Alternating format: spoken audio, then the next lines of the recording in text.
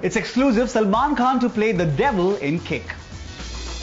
Sajid Nadeedwala unveiled the first look of Salman Khan's much-awaited film Kick on social media. The poster has just a mask saying the first look arrives on June 15th. Salman will be playing the lead role of a character named the Devil in the film.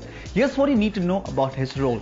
Salman Khan will be seen in this mask in most of the major scenes in the film. His character is that of a thief who robs banks and rich businessmen to provide money to the needy. Randeep Hooda will play the guy who is chasing and trying to find the thief, that is the devil.